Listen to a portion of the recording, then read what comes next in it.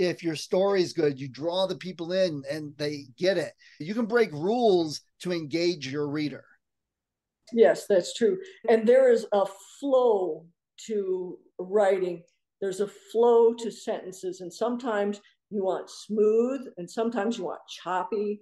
Sometimes you can wander a little, but you have to find the style that fits you and fits your writing and follow that flow and not get it herky jerky, broken up, unless you are trying specifically to do that for a Exactly. particular scene to get a particular emotion or reaction from the reader.